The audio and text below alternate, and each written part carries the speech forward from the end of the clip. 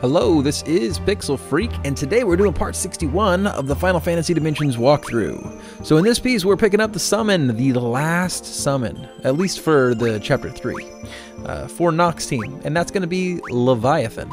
So here we've actually just walked out of the tower from the very first piece of that tower. What I recommend doing that, where you go in, just get that story element out of the way, go through and read all that stuff. You've seen it all once if you watched the previous piece of this walkthrough, part 60. From there, we're going to need to walk northwest to go to the Chocobo Forest, pick up a black Chocobo, and then we're going to do some flying so we can make it to the cave where Leviathan is.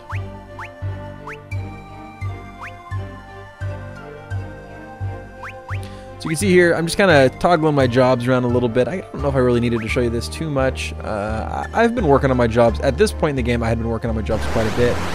Trying to tweak them, get them exactly where I want them. I don't know exactly how much I'm going to be farming job points at the end of the game. So I just kind of am going one way with it.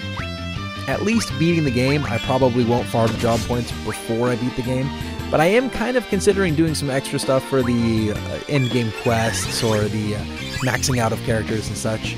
I'm hoping to do some videos on that content afterwards. I'm not sure if it'll happen immediately when I finish the game, or if I'll wait a little while. I know Final Fantasy III has some pieces that, when I created the walkthrough, I made it an A to B direct shot through the game while picking up, I think, almost 100% of everything. I think somebody found at one point in time something that I missed. And then I annotated, but a lot of times people would leave comments about those videos and be like, "Oh, you missed this treasure box." Oh, never mind, you went and got it. So there is a couple missing pieces in there, but I think there is. But for the most part, everything's there, up into the boss. Aside from the boss, I didn't go get the extra job in Final Fantasy III, the Onion Knight. I didn't show that off, and I didn't show off any of the extra stuff beyond that. There's even an optional store in the end of the game, and I intended to put that in there, and I recorded it. It just never made it as a full part in the walkthrough. So hopefully I can go back and get those pieces in for Final Fantasy III, and hopefully I can do the same thing for Final Fantasy Dimensions before I start Final Fantasy IV, because I want to put that game as well and do a walkthrough on it. It should be a lot faster than this Final Fantasy Dimensions walkthrough, mostly because Final Fantasy Dimensions I had never played before, and so I was kind of going through it and doing the walkthrough at the same time, which makes the game a lot harder than you think, or a lot longer, I should say. A lot of pieces I played through twice, where I'd play it once and then play it again, or it would just be me being very thorough through a dungeon and then going through and editing very strictly all the places where I'd walked the wrong way. So that takes an amazing amount of time. So hopefully Final Fantasy IV I'll be able to play it through, straight through. I might even be able to do live commentary on that game, so make it look a little bit more like a Let's Play than a walkthrough. But I'm still going to call it a walkthrough because I just don't like the term Let's Play. I don't know why, it's just it never picked up with me. I'd rather call it a playthrough than call it a Let's Play, even though I know that's what people are searching for on YouTube. Not my gig, so... Anyways, so this dungeon, like many of the dungeons before, there's nothing really spectacular here, aside from the boss. If you're not leveled up substantially, and when you can get a peek at my jobs and or my levels, which you did at the very beginning of this video, you might want to rewind it and go see what those levels are. I didn't have too much trouble with him, but he put a little more hurt on me than some of the previous bosses in this game. This is where the bosses start to get a little more difficult, and especially in Chapter 4, they're substantially more difficult. You actually have to, you'll see me start to implement using safe or I should say protect and shell and haste. What was it called? Safe in? It was called safe in one of the games. I think it was Final Fantasy VI. Anyways, I get the terminology mixed up between games, but it's all the same stuff. I think protect is the predominant term in most of the Final Fantasy games, but you'll see me use those spells. One of the things you don't see me doing, and if anybody, I know a couple people have asked about this, and I just got a comment just recently saying that I was missing something or something along those lines. There's the fusion abilities that each of your primary characters gets. Now these fusion abilities, you acquire them from gaining 2 different skills and then entering fights with them equipped or something along those lines. I'm purposefully actually skipping that piece. And the reason is what I'd like to do is, that's one of the things at the end, once I've beaten the game, I'd like to go back and kind of do a guide on it and talk about each one, how you get it, what jobs you need, what skills you need, how to equip it and everything. So you'll probably see me beat the game without those. And the one that was addressed in the comments just recently was Hey Stega. And I don't know which skills you need. I'm assuming you'd need to have white magic of a certain level, plus something else, maybe red mage or something like that. I'll only be using the ones that I get naturally. I'm not purposefully going out and hunting them down, at least not at this point. I will go back and do that later. Might disappoint some people. It's just the way I'm choosing to play the game.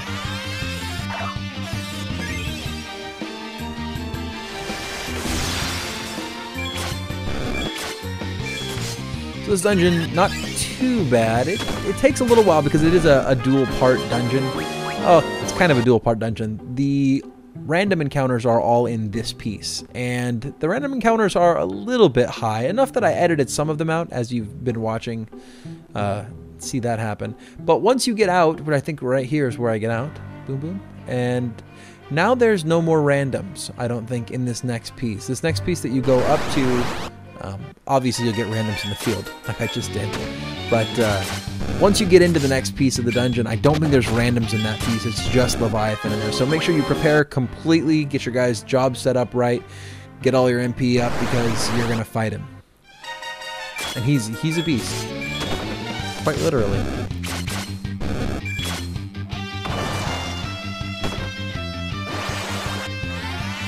Kind of as a cool side note, I've been recently playing with some new equipment.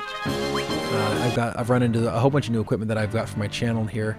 Uh-oh, I was poisoned and I walked inside. That was an accident. One of the things is a webcam, so I'll be able to capture me talking about games while I'm playing them, if I'd like to.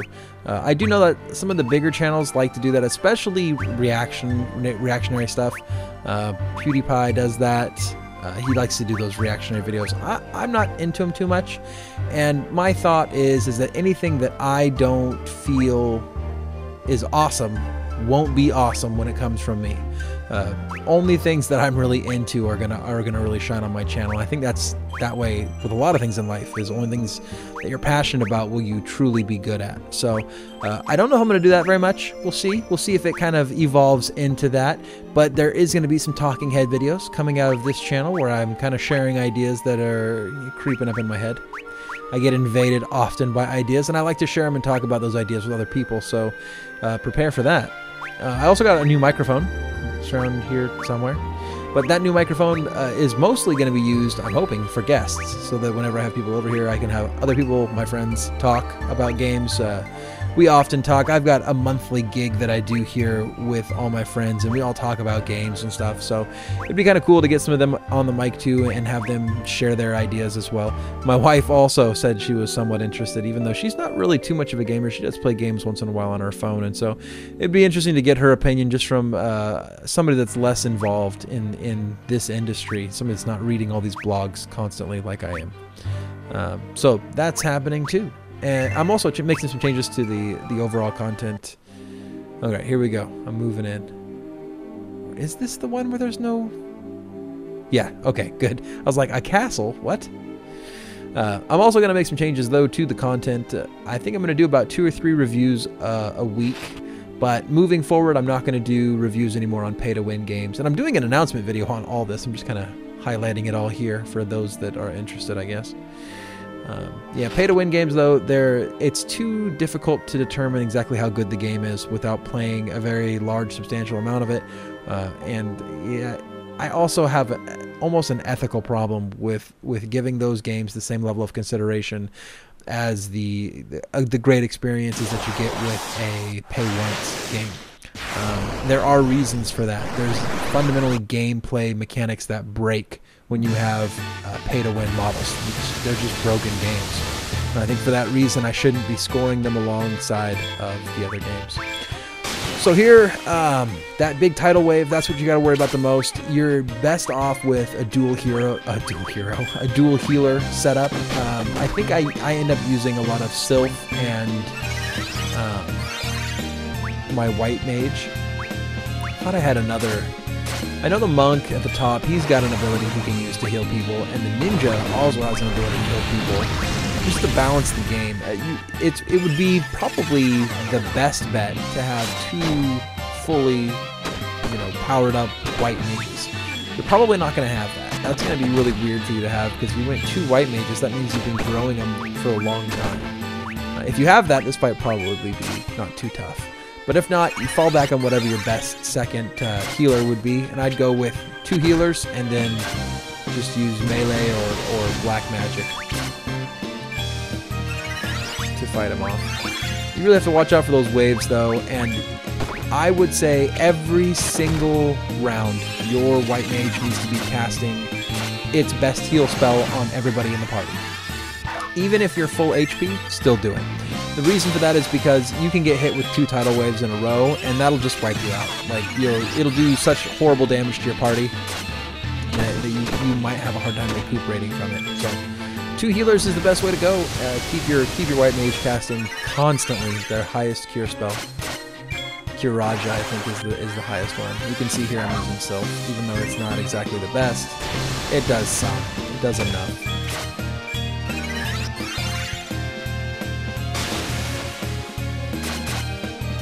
And that right there, that is just a taste of what's to come. The fights get even worse as you go into the next chapter.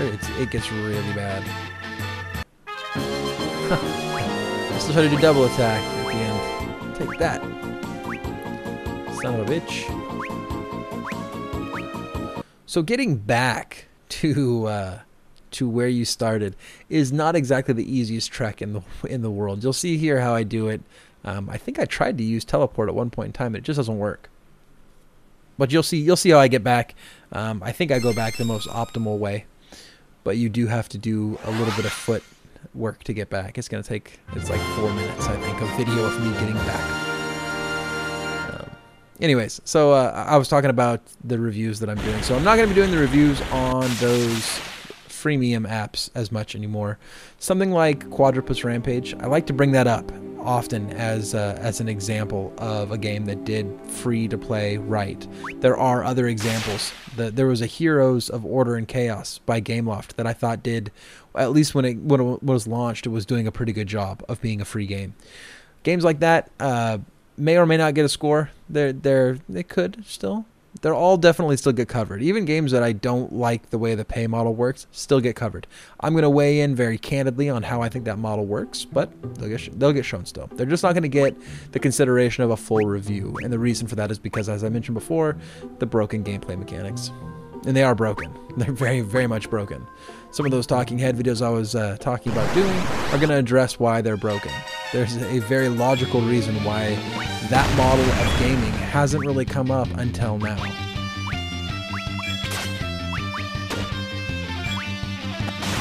And even though games are being made like that, and they're being made left and right, that's not proof of their success as a game. That's proof of their success as a way to monetize themselves. They are commercially viable, and they are entertainment devoid. I shouldn't say that, it's a little harsh, because obviously they're bringing some entertainment, people are still playing. They're exploitative, to say the least. They're just exploitative, but commercially viable. So, my argument then, and I guess I'll get into this more when I do make a video, my argument then is that they're not a game the same way that games on consoles have been. Games on consoles in the past have been, you pay a price, so it's commercially viable, and then you get an entertainment experience. I don't think that pay-to-win games provide that entertainment experience. It's not engaging the same way. And not because the graphics are worse, that's not it. It's that you're constantly reminded that you're in the real world and you have to make financial transactions, and for every increment that you'd like to make, there's going to be an associated cost. And often to an exploited level. So I'll explore that a little bit more, but I've thought quite a bit about it. And it does help too that I've got a college degree. I've actually got a decent job myself. This is completely my hobby. I don't really even make money doing this. Like I've bought some new equipment recently. Most of that equipment came out of the proceeds from this channel. But for the most part, this is not a profitable channel. It just pays for itself is all. It pays for the games and it pays for the equipment. But I have a college degree. My degree is actually in it's a degree that's mixed in business and technology, which allows me to talk pretty well about the gaming industry. So I think I'll have some interesting ideas there, and I hope to share them in the future and have good conversation in the comments. But we'll see if that works out. So that was the track back, and you're going to kind of see me poke through my jobs here a little bit, and then we're going to go ahead and wrap it up. I'm getting ready for the battle through the tower here, which we're going to see on the next part, part 62. So I'm going to go ahead and wrap up the commentary here. Make sure to like this video, subscribe to the channel, and until next time, this has been Pixel Freak.